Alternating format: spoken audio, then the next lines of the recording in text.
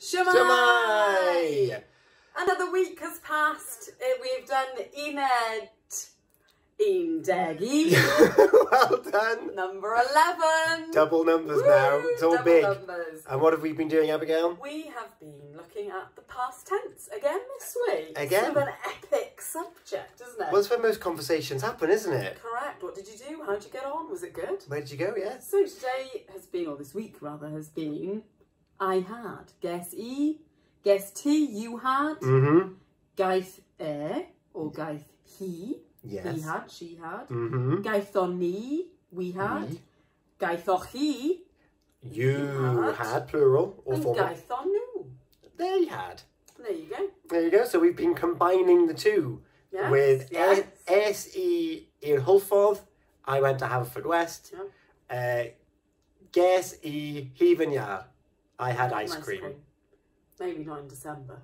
Oh, I don't mind a cold ice cream in I was winter. just saying, I'm just thinking of the majority. Okay. I'd rather, would I rather... Cowl? Yeah, that'd be quite nice, wouldn't it? That would be nice. Which of course is soup. Yes, it is. It's just like, we know cowl is like the lamb broth, but the traditional Welsh dish. yeah. But cows is cheese. Cows. Well, you would have cows with your cowl. I would definitely have cows with a cowl. Yeah. Yes. What else have we been doing? Because we've covered a lot. There's a lot of pages worth in this, but it all follows the same pattern of S-E, guess T, and of course, last week or 2 weeks ago we did like Gwyness. We have noted there's a mega pattern happening. Yes. Which is a good thing. It's really helpful. Because hopefully we'll pick it up and there's just the key starter words then. In fact, you've got a little handout here, haven't you? I do actually, Tom, you're right. Courtesy of Richard. Yeah. Where we've got the S-E, the Gwynesi, and then there's two different ways of actually saying I had. So we've been using the guess E. To have. Yeah. Yeah. There's one which is kes, and it's a k, and then it goes into cafodd, but we're not doing that. We're sticking to the pattern. We're sticking to the pattern of S, guess, Gwyness, but we didn't learn it in that way, in that order.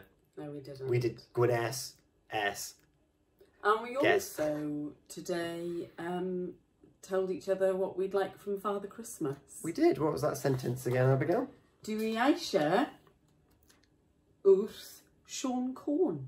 Sean Corn. And Richard told us what Sean Corn meant.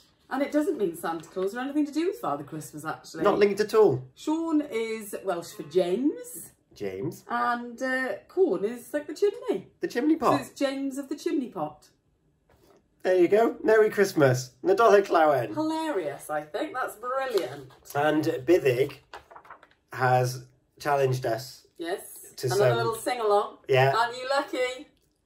Canir Nadolig? Is that Christmas songs?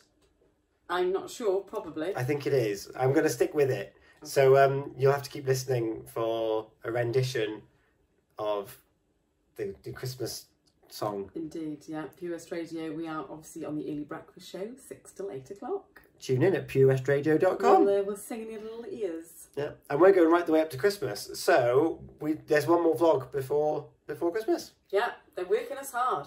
Yeah. So we don't forget. But we're getting there. We're getting there. We'll see how it goes next year. Yes.